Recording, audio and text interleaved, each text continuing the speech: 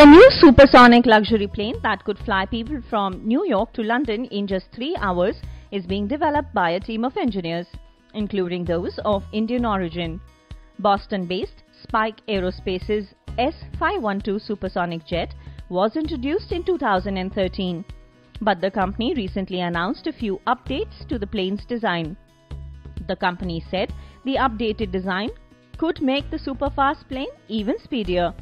It claims the S512 could reach a maximum speed of Mach 1.8, that's 2,205 km per hour, which is 1.8 times the speed of sound. At such blistering speeds, passengers could travel from New York to London in 3 hours, Live Science reported.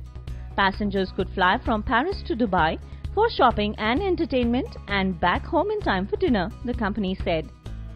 This superfast travel is facilitated by the plane's newly designed Delta wings, according to Anutosh Moitra, a senior engineer at Spike Aerospace. The new Delta wing of the S512 delivers high aerodynamic efficiency and improved flight performance in both low-speed flight and supersonic cruise, Moitra said. Both the shape of the jet's wings and its newly modified tail help reduce drag or air resistance, which slows the plane down and decreases the fuel efficiency of the aircraft, Moitra said. The new tail also makes the plane lighter, which in turn helps it fly faster, he added.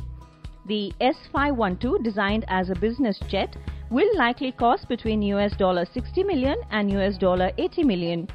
Flying supersonic is clearly the future of aviation, said Vik Kachoria, CEO and President of Spike Aerospace.